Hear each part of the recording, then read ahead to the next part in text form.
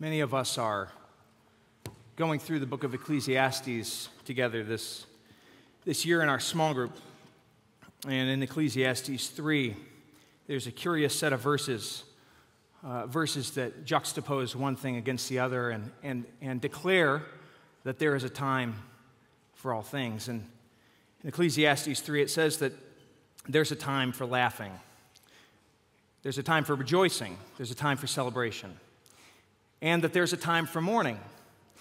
And in this life, it's a curious thing given to us by God that at points, those times, they overlap. Those circles of joy and rejoicing and the circles of mourning and sorrow overlap with each other. And the thing that binds them, the bridge that for the Christian spans to both of those grounds is what? What is the thing that reaches from joy and celebration and gladness and is there and very much present as the foundation of joy and celebration and gladness and also of Christian mourning, suffering, and sorrow? It's the peace of God. It's the peace of God that transcends and that spans and bridges the chasm. And so this morning, congregation, I want to speak to you about the coming of the Prince of Peace. Jesus is our Prince of Peace. And I want to ask you this morning, what bearing does the Prince of Peace have on your life? How has the Prince of Peace changed you? How has he affected you? So would you stand with me? We're going to turn to the book of Isaiah. We're going to read Isaiah 9. Isaiah 9, verses 6 and 7.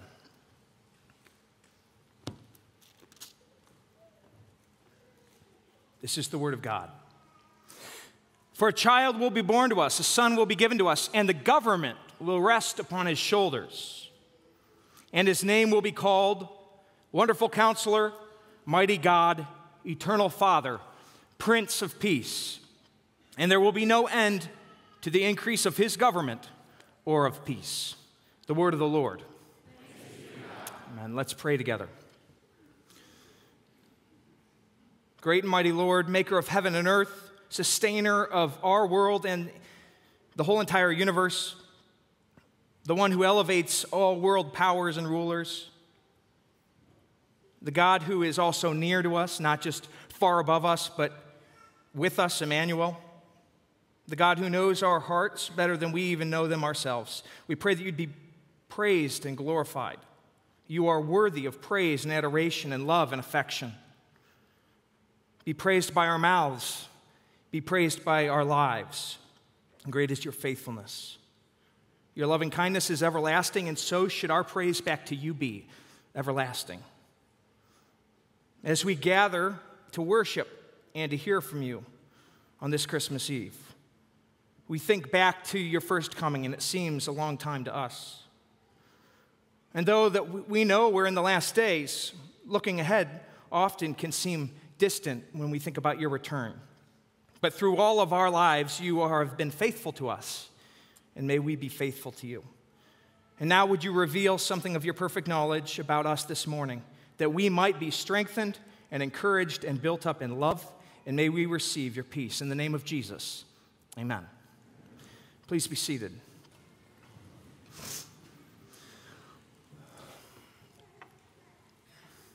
Jesus is the Prince of Peace. Isaiah prophesies, saying that one will come who is going to be called the Prince of Peace. And he follows up that title with a description describing the effect of the one who is to come. There will be no increase of his government, to the end of his government, rather, or of peace. This isn't just a poetic description. This isn't simply nice sentiment. It's not potential. It's actual. It's not hypothetical. The fact that Jesus is the Prince of Peace is as real and as true and should be as meaningful to you as a Christian, as the very ground that you stand upon. This isn't just alliteration made for some hallmark sentiment over the holidays. Jesus is the Prince of Peace. Jesus wants you to be at peace, to live in peace, to sleep in his peace. And yet there are many things that cause us, both large and small, to be restless, to cause us to be fearful, anxious. Recently, last weekend, we were hosting a Christmas celebration for my wife's extended family. And as we were making preparations, Aaliyah mentioned to me that somebody was going to be coming, somebody was dating somebody in the family, extended family, and that he was a doctor who lived outside of New York City. And she just told me Aaliyah just mentioned a few things about him. Yeah, he's a doctor. He's dating this girl. I don't know much about him, but I've seen they're going all over the world. They keep traveling all over the world. So I have just a few facts. And I'm out in my yard preparing for the Christmas celebration, and I start thinking about what she had said, and I start thinking, wow, if any of you have seen my house, you know that it's pretty muddy and it's kind of a construction zone. I started thinking, oh, this guy who keeps posting these pics online of being, in front of Taj Mahal and all these different places, I think, what's he going to think of coming here to celebrate? It didn't consume too much time, but it was sort of on my mind as I thought about this guy who I didn't know coming in and probably judging me, and my family for the state of our house come this Christmas season. Well, listen, it took me all of 2 minutes to realize that every little bit of worry I might have had in my stomach going into Christmas Day with this guy was unfounded, completely unfounded. He's from Palestine. He's a Muslim. His father, he travels a lot because he goes back to Palestine to see his family. His whole mom's side still lives there. His father was sort of exiled out of the country years ago, and so they came to New York. And from there, his father got a number of low-paying jobs to try and make it. And he told me that his dad had 5 children, and they were all raised in a tiny little apartment in New York City. And just recently, after his dad retired, he bought this little tiny house out in the country, outside the city, that's a complete wreck, and he's doing the same thing that I am to my house. And I only share that to say that situation illustrated to me, as I was thinking about the peace of Christ, just how easily we forfeit what Christ has given us. Just how easily we let go of the peace that Jesus doesn't just say is hypothetical or is an option, but of the peace that he says that he is and that he gives to you and to me. We often feel paralyzed when making decisions. We'll fear a decision, and then after we make a decision, a big one or a small one, how often do we continue to fear, wondering if we've made the right one? Oh, would it have gone better if I would have done this or that? We have all sorts of devices and, at points, vices that we use to help bring a sense of peace to our hearts that are worried and upset, fearful, speculating about what others think or what might others do. We use these devices to cope with our circumstance that seem to rob us of the peace that we want, because we all want peace.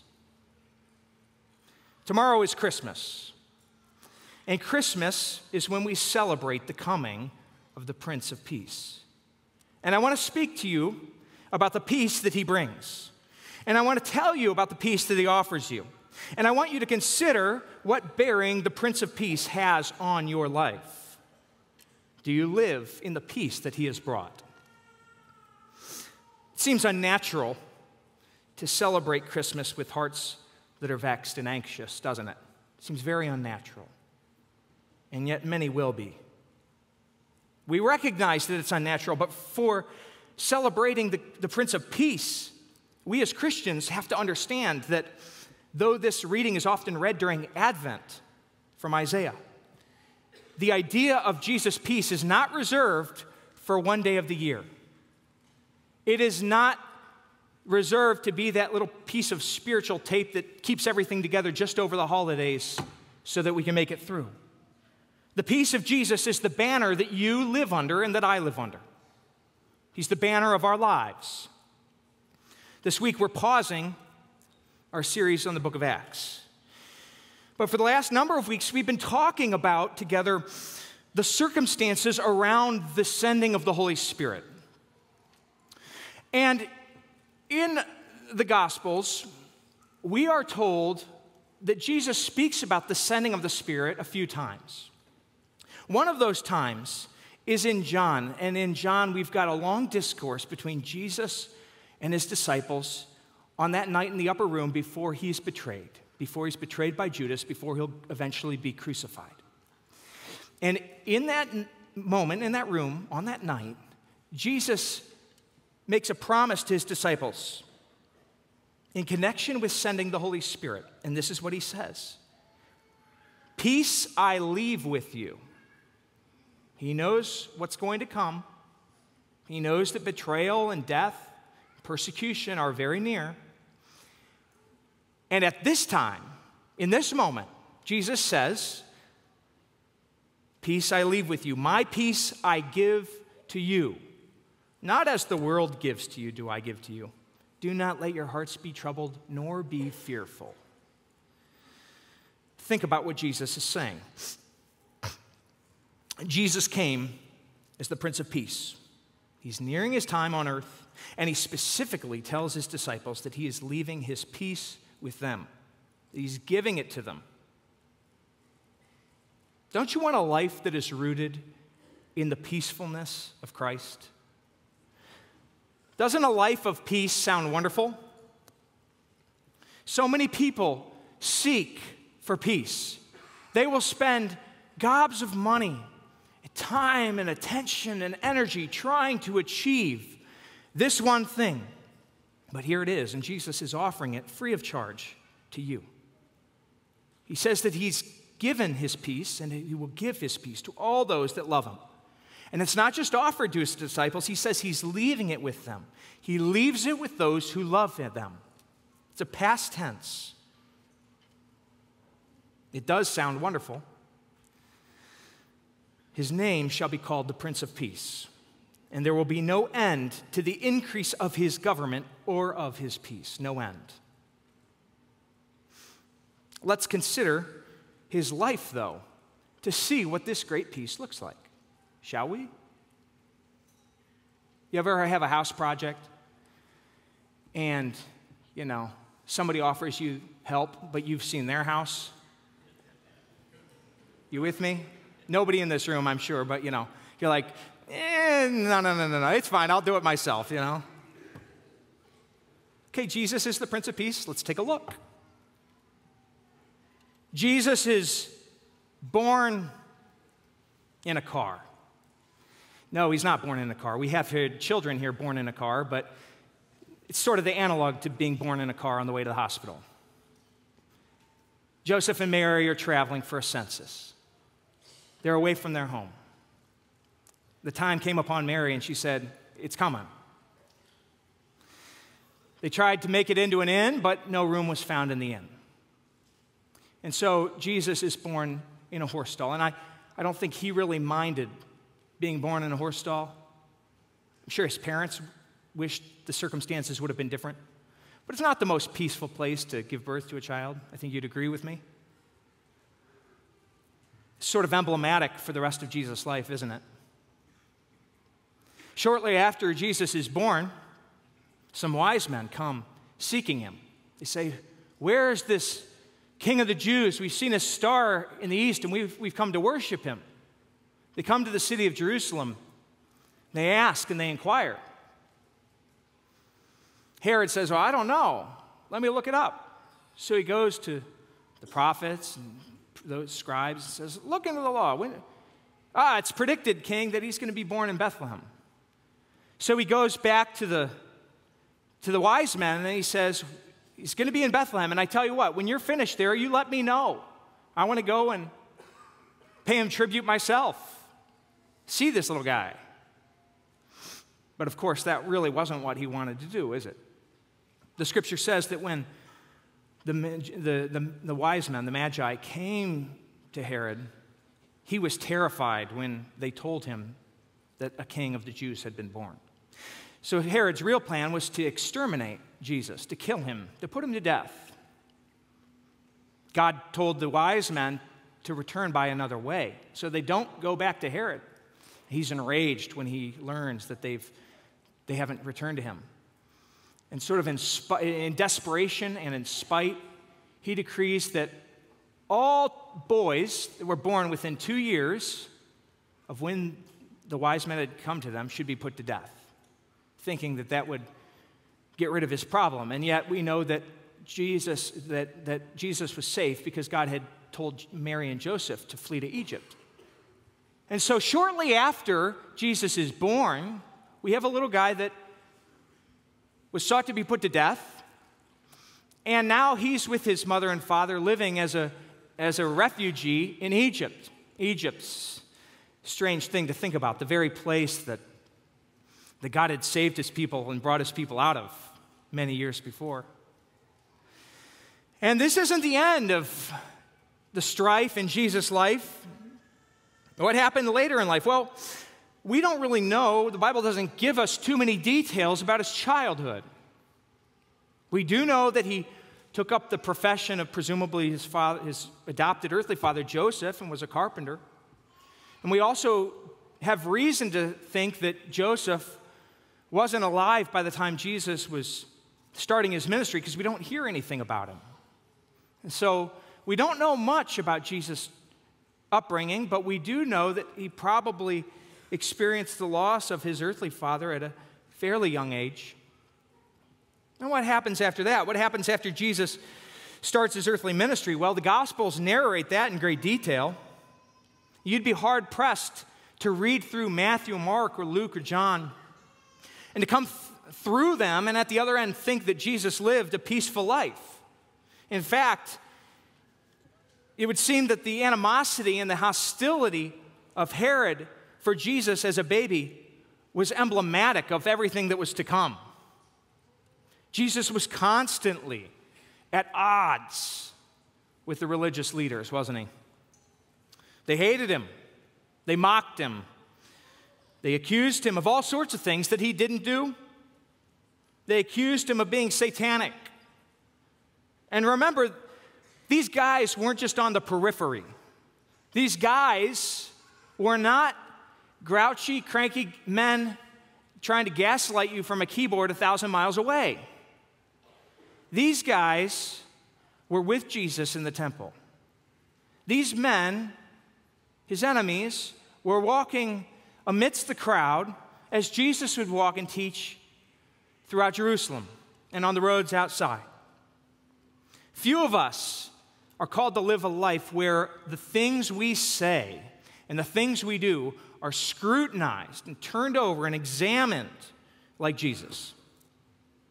Where everything we say is examined to see if anything can be exploited and used against us.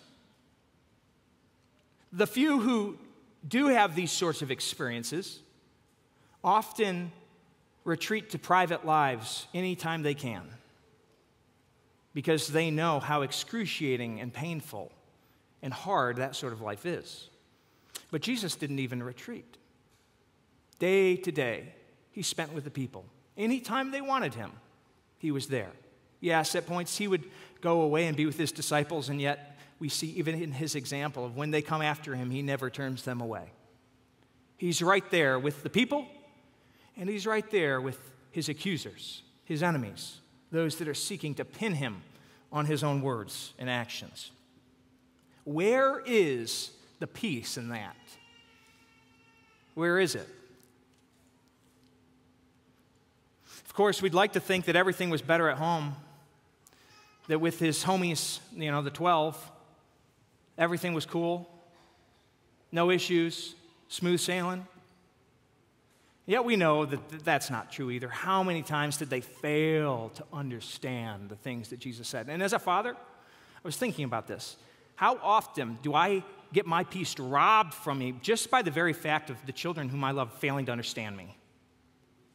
I was out on a project just a couple weeks ago, and the times I was most frustrated, it was only because there was a disconnect between what I was saying and trying to achieve and what my helpers, my boys, thought I wanted them to do. How many times did Jesus say, do you still not understand? Do you still not understand? Are you slow to remember the things that have been said, prophesied? And of course, then again, you have the infighting amongst the disciples, the comparisons that popped up from time to time, just like we may experience with children in our own home. And of course, even those that were closest to him, most precious to him, weren't always there for him. They weren't always dependable. Eventually, Jesus is going to be betrayed by one of his disciples. The Pharisees will lie about him. They're going to concoct a plan to have him put to death. The Jewish people are going to turn against him. And in the end, they're going to exchange his life for the life of a notorious criminal named Barabbas. And Jesus is going to be publicly humiliated, mocked, whipped, scorned, hung up on a cross, ultimately forsaken, not just by the disciples, but in the moment of his death when he took the sins of you and me upon him, forsaken by his Father as well. My God, why have you forsaken me?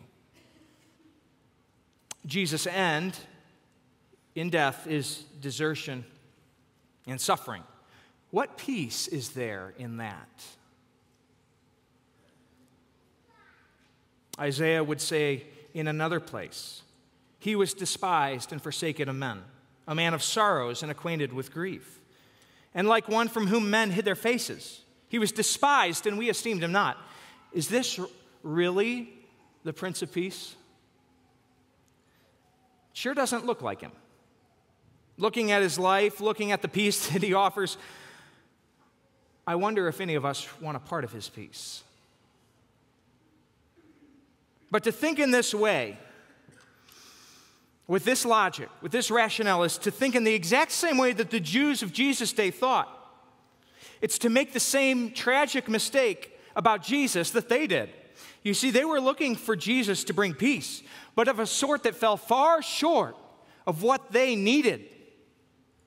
They were like a man suffering under a terminal condition, who, when he saw the doctor, kept demanding that the doctor prescribe all sorts of painkillers. The doctor is wise and knew that the severity of the condition would claim the life if treatment was not insisted upon and moved towards. But his patient would not have it. The man demanded Percocets from his doctor. And when the doctor would not provide those for him, the sick man wanted nothing to do with him. He drove him away. This is the way the Jews approached Jesus. Jesus was their Prince of Peace. He came offering peace to them, but they did not want his peace. They rejected him and therefore rejected his peace. You may remember before Jesus would go to the cross, he would look out over Jerusalem and say, while crying and weeping bitterly, "Oh, if you had known this day, even you, Jerusalem, the things which make for peace. But now it's been hidden from you." Looking at Jesus' life, you might be tempted to ask, what does he know about peace? What does he know? The title doesn't seem fitting, does it? And yet he says to you, "Peace I leave with you, my peace I give you." What is the peace that Jesus is the Prince of? What is the peace that he offers to you? Jesus did not have peace with everyone around him, did he?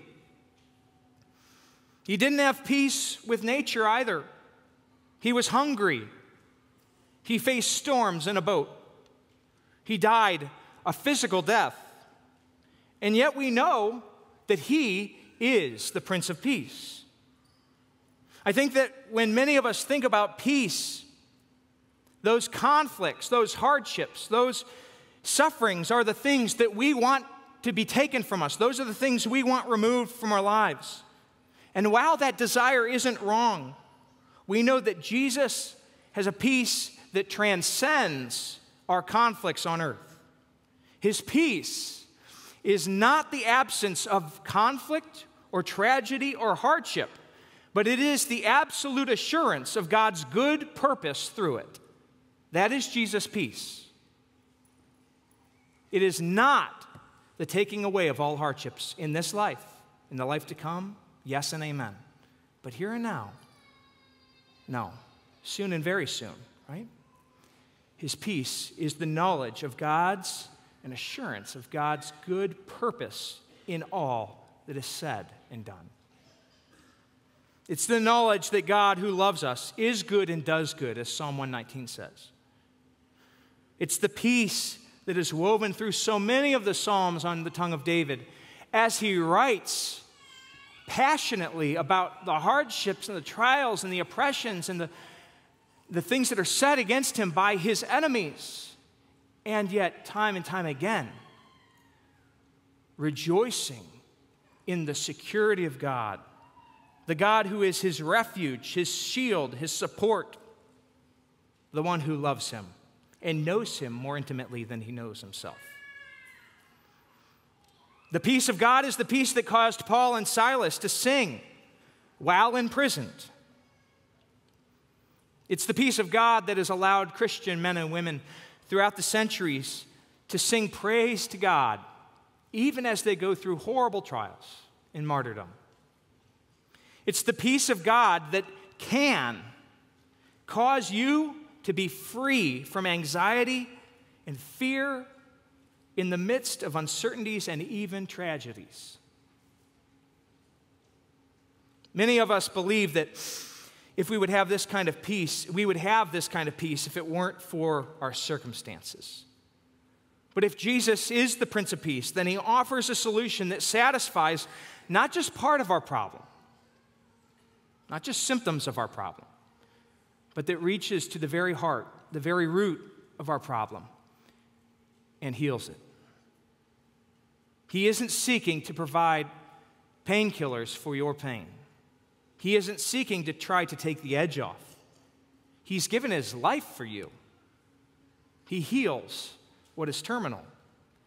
And therefore, we need to ask ourselves, what is the root of the matter that causes our lack of peace in all these various earthly circumstances? What is the cause of warfare between nations and offense between brothers? What is the cause of our work being toilsome and hard? What is the cause of people feeling like they're even strangers in their own skin? Peace, a lack of peace even internally that we can't understand or rationalize. What is the cause of sickness and death? What is it that causes those things? What is the heart of all these conflicts, the root of all of our lack of peace? The world lacks peace with God who is holy, holy, holy. Mankind, that we are all a part of, born into by nature, has been at odds with God since the fall. And as a result of lacking peace with God, many lesser things bring us turmoil. Without peace with God, many things cause us to be afraid. Without peace with God, we should live in fear of broken relationships and a lack of financial security and sickness and death, because if we don't have peace with God, then this is the very best there is. It all goes downhill from here without peace with God. What the Prince of Peace offers you, what he says it's yours this morning, is peace with God. His peace surpasses understanding. His peace is far beyond our ability to comprehend. It is the precious peace that Jesus had to lay down when he was forsaken for our sake, when the wrath of God was poured out on him. In his death, he gave up the perfect peace and love and union that he had with God so that you might have it, so that it might change your life from the very foundation all the way up. Peace with God. Therefore,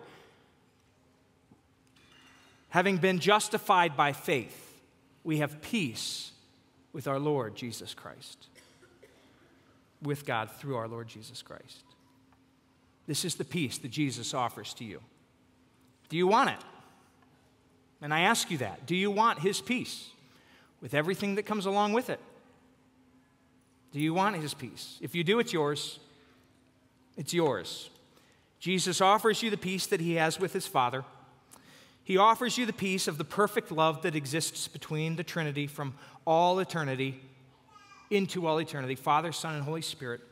That peace, that union, that harmony, that settledness is yours. On Christmas, we remember Jesus coming to earth as a baby, born in a manger, born into a sinful world, a world filled with selfishness, turmoil, pain, suffering. He was born, and he bore all of that as God, so that he might give to you his peace. In fact, he went even further than that. Again, I want to underline the fact that he went further than that, and God made Christ, who was sinless, who was perfect, to become sin on your and my behalf, so that we might have the righteousness of God in him, and therefore peace with God. If you are a Christian, Jesus is your Prince of Peace. The title isn't just some sweet, cute ideal. It's a life-changing, powerful reality. The peace that he gives you is not hypothetical. Though it's peace with God who is spiritual, we don't see God. And though it's a peace that's foundation is laid in eternity, it transcends the chasm between heaven and earth. Yes, in heaven there will be perfect peace. But here, amidst all of our earthly circumstances, the good and the bad, the times of joy and laughing and celebration, and the times of sorrow and mourning, his peace transcends and is there and changes our lives. There is not one earthly affliction or joy where his peace cannot and should not be felt by his child. Jesus' life had tribulations. Not trying to hide that. The Bible doesn't hide that. Jesus' life had hardships. And you will share in them if you share in Christ, but through them, Jesus' promise to you is that you will have his peace. Jesus has already given it to you. Jesus is our peace, so if we are in Christ, he has given it. Like Esau's birthright, if you're a child of God, he's given it to you. To the extent that we recognize that we have peace with God, the trying and the difficult and the painful circumstances of life shrivel in size and become, as the Apostle Paul says, light momentary afflictions. There is a correlation between our recognition and our living with and our calling out for and enjoying the peace of Christ and the demagnification of all of our problems. I'm not denying problems. The Apostle Paul isn't one to hide his hardships. He tells us of all of them. And then he says, I consider these things but light and momentary afflictions. In this life there will be difficulty, but Jesus offers and gives peace in the life to come and in this life. But I want to be clear on one thing. The peace that Jesus offers is not just metaphysical peace that kicks in once we die. It is a peace for you here and now. While we don't have the guarantee that we will have peace with all of mankind, we're told to strive to be at peace. While we don't have total peace with nature, there are still sickness and there's still hurricanes that come our way.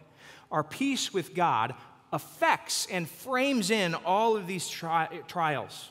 Our peace with God is the frame to be placed over all of these things so that they will not and cannot consume us. It gives us foundation to stand upon so that we can weather those conflicts by faith. Back to the analogy of the sick man. Instead of that man, imagine a man who is sick and dying, terminal condition, and yet, miracle of miracles, he had been promised by his doctor, guaranteed, that there was something that could make him well. That in just a few short months, he would be well. he would be whole. Along the way, the doctor said that the treatment can be a little rough. There can be some pains, some hardships, some inconveniences, some irritations. But 3 months, his healing would be guaranteed. What effect do you think that guaranteed healing had on the painful side effects along the way in that man? What do you think it did in him? How do you think it changed his attitude regarding those little irritations that he had to undergo? This is what Paul speaks of when he says our pains and trials he considers light and momentary afflictions for the glory of God. Jesus came as the Prince of Peace to heal the very heart of our problem. He offers you peace with God. And if you have peace with your Maker and Sustainer and your Judge, if you've secured His love and His affection, what is there that can rob you of that peace? Jesus has delivered to you the most robust, sturdy, all-consuming peace you could dream of. Actually, like we already said, we don't understand how great it is. That's why God says that it's peace beyond all comprehension, peace beyond our rational ability to conceive and understand why. It doesn't make sense at times. It's the reason, our dear brother Zach could call me last night and in the same conversation tell me that his dad had passed away, and yet tell me in a follow-up statement that, praise God, it is well with my soul. If Jesus is your Savior, then He's given His peace to you. So live in it. You have peace with God. He loves you. He supports you. He provides for you. He will not let anything happen to you unless it is for your good. And that's a very hard thing to understand at points. And therein is where we find peace that's beyond all understanding. Live in His peace. In every circumstance, peace is given to you by Jesus. He is the Prince of Peace. And so here is what you're to do. Let the peace of Christ rule your hearts. That is what Paul says. Let the peace of Christ rule your hearts. It's been given to you. Let it rule your hearts and be thankful. Do not sell the birthright of your peace because you're hungry or because you're going through hardship. It's been given to you. It's a birthright of being a son of God, peace with the Father. The peace is yours through Jesus. Do not give it up. If you're here this morning, and I want to say, if you don't know what Jesus' peace is, if you can relate to all the hardships I've been talking about, but you have no idea what I mean when I talk about peace, joy, happiness, especially in trouble, what's wrong with that guy? If you don't understand what I've been saying, I want to tell you that Jesus says His peace can be yours as well. Christmas is a time where we all give gifts, but Christmas is really not about giving gifts. Our giving of gifts is a very small reflection of the great gift that Jesus gave to us. We love because He first loved us. We give because He first gave to us. And what did He give to us? He gives us His love, His peace, and He offers it to you. Jesus died so that you might have peace with God. It was very costly. It was very expensive. But He's happy to do it. He wants you to have His peace. So, if you don't have peace with God but want it, embrace Jesus Christ. Commit your life to loving and obeying Him, and you will have His peace. I want to close by reading there. My Nana, before she died, I loved this hymn. She had a favorite hymn called Like a River Glorious, and I was thinking about the words of that song as I was preparing to speak this morning, and I wanted to close just by reading it to us. It says this: like a river glorious is God's perfect peace, over all victorious in its bright increase. Perfect, yet it floweth fuller every day. It's perfect, yet it continues to flow deeper and fuller. Perfect, yet it groweth deeper all the way. Stayed upon Jehovah, settled on Christ. Our hearts are fully blessed, finding as He promised perfect peace and rest. Jesus is the Prince of Peace, and today he gives it to you. Let's pray.